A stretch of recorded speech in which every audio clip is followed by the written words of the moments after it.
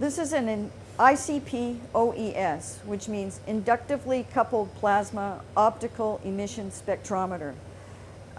It is basically, it's in two parts. We have the inductively coupled plasma and the optical emission spectrometer.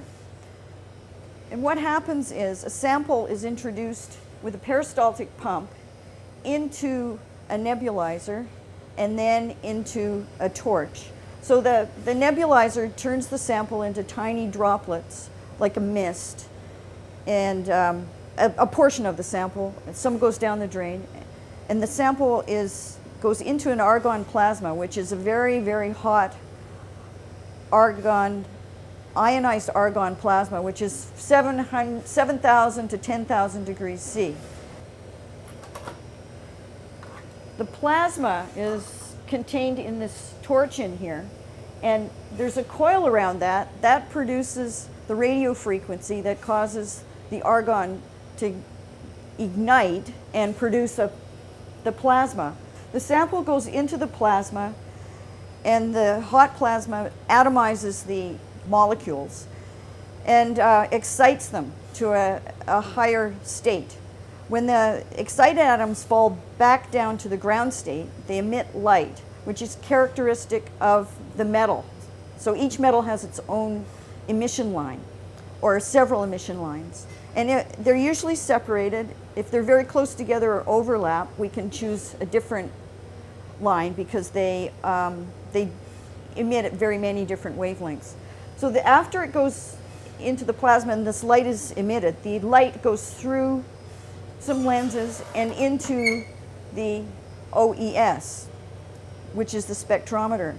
The different wavelengths of light are all separated by prisms and gratings, so that we can tell which wavelength is which when they hit the detector, which is at the end here. And the detector can measure the light, and from that intensity of the light, we can tell how much of each metal is there, and from the wavelength, we can tell which metal it is. So after you do your sample preparation, you want to get your samples into the ICP. So we have a sampler here. You put your samples in a test tube and load it onto the sampler. And this sampler has a probe in it that will go to each of these tubes and get some sample. It has a peristaltic pump. So it'll pump the sample through this tubing. This is the pump. And into the nebulizer. And the nebulizer is the place where your sample gets turned into a fine mist so that it can be introduced into the torch. The sample goes into the torch, the wavelengths from the different metals are emitted, it goes into the spectrometer, onto the detector, and then the information from that goes to our data system. This is the information that we get from the spectrometer. You can see that we have some standard curves, and there's one for each metal that we're interested in, and we have the signals showing each metal and the wavelength.